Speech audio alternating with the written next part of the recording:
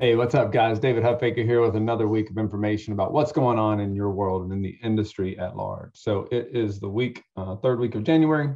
Um, Hopefully, the time of this recording, hopefully when you get this, we'll have 4 feet of snow on the ground here in Middle Tennessee. I know a lot of people anticipating snow for the weekend. So uh, please be safe. A lot going on out in the world, and of course, make sure you buy every loaf of bread in the grocery store. That's always helpful. All right, guys. So what's going on in the world, right? A lot of you probably hearing us talk a lot about interest rates all of a sudden being a hot topic, seeing them creep up to some of their highest levels that we've seen in the last few years, and probably expecting that trend to somewhat continue. We've said for some time that everything going on in the world, that's going to have to happen at some point, or most likely to happen. So we'll continue to watch it, right? I'll say a few years ago, we also said that, and rates continue to say the same. But we didn't have the inflationary pressures that we had back then. And so this week we saw mortgage rates. I just checked them.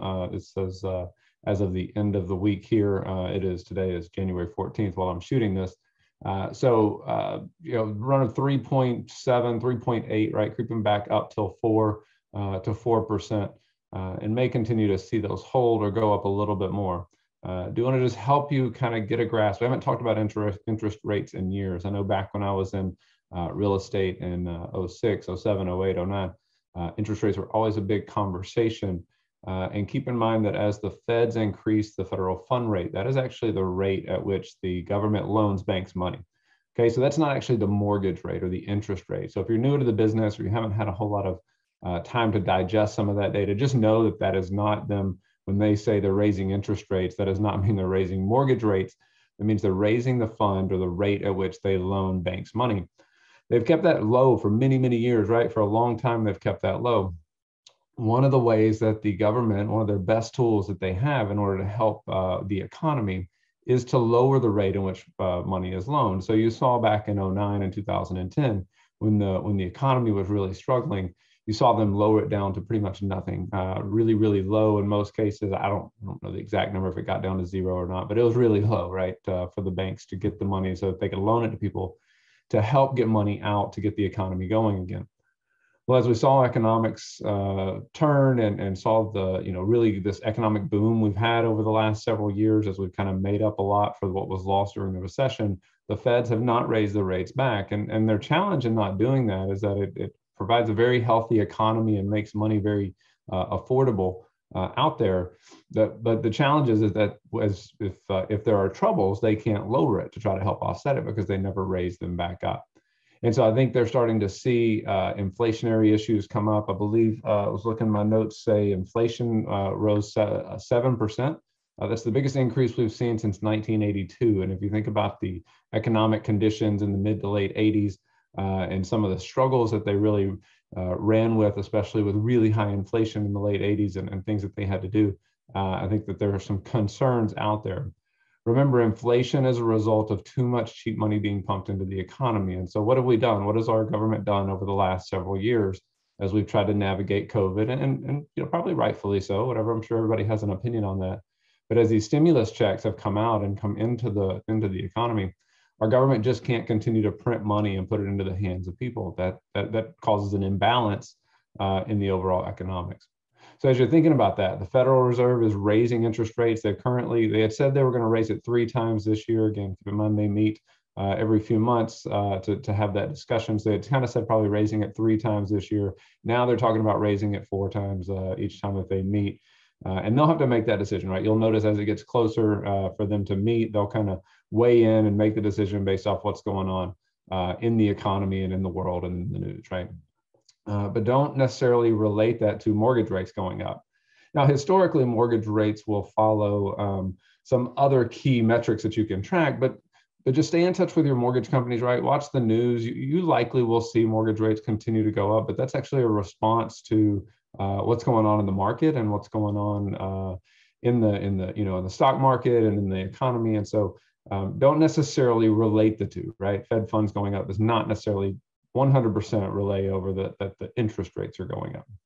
As you see interest rates climb, guys, you're going to see this kind of chain reaction happen, right? It's a little bit like a train, right? Like you'll see a lot of people will get off the fence because of fear of inflation rates going up. So short term, interest rates going up will get a lot of people on the fence or tire kickers off the fence and out and into the market and into buying houses. You'll also see sellers start to put their home on the market because all of a sudden, as interest rates go up, what goes down, right? As interest rates go up, the affordability of a home goes down, right? If I have to pay more in interest, I can now afford less home, which ultimately, if that holds over the next, let's say, 18 months, will start to put downward pressure on prices because people just simply won't be able to afford what's out there. Sellers who want to sell will have to match what the buyer can afford or what they can actually spend. And so you'll see that really hold back the price growth out there. Okay, all that to say, a lot of jargon going on there. Don't sweat the interest rates extremely with them talking about the federal funds rate. Do pay attention to what's going on with your preferred lender, have conversations with them about what they foresee happening, and make sure that your client is educated on what's going on in the market. Guys, rates being at 4% is not crazy. Rates being at 6% is not crazy. So I don't want you to think it's going to completely disrupt the industry. I think that you'll see as it continues to grow, you have to just become more educated on how to have that conversation with the consumer. So make sure you're brushing up on those skills. Really, a 30-minute class with a mortgage lender would probably go a long way right now in helping keep you as the local expert. So as people are asking, I bet I've had 7 people in the last 24 hours ask me about interest rates because it's now a topic in the news. So just keep that in mind.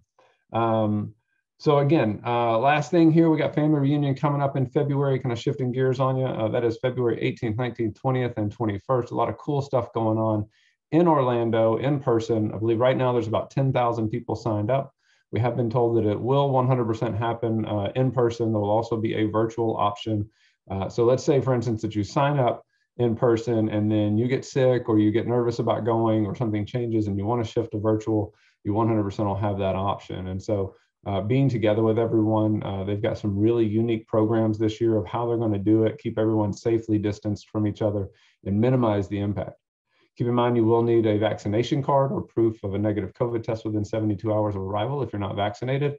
So just keep that in the back of your mind as you're going. Booking flights and hotels, those do book up rather quickly. And guys, one of the best things about family reunion is all the things happening around family reunion. So not just family reunion itself, but the events that are happening, the awards banquets that are happening and things like that. If you're in the Southeast region awards banquet will be Monday night on the 21st. So you can RSVP to that and have some dinner and cocktails and have fun celebrating with your friends. I know here at the Huffaker Group, we're planning on putting on a cocktails, coaches, and contacts event on Sunday evening. So if you want to be a part of that, that should be a really fun event to be able to participate in. And then as well, I know that if you're a MAPS client, you have a free ticket to Epcot on Saturday evening, I believe, to experience. They usually shut down and just have MAPS clients there for that. And then, of course, if you're flying in on Friday, I know Gary's mastermind's on Friday. Several of the masterminds are happening around Friday afternoon. And so just a good chance to get your market center and your people together so that you guys can enjoy the evening together, have dinner and fellowship on Friday. Don't forget, Sunday of family reunion, there is a Keller Williams golf tournament going to raise money for Keller Williams Cares and Keller Williams Kids Cares. And so a chance to participate, have fun, and play with people like, Mark King and Jason Abrams and Carl Liebert and some of the leaders. Be fun to hobnob and be able to just hang out and help raise money for a good cause. Guys, I hope you're having a great week. Please reach out to me if I can ever be of assistance. Also, don't hesitate to reach out to your market center leadership or your ALC if you have any questions or concerns that we can be helping with. See you soon, guys.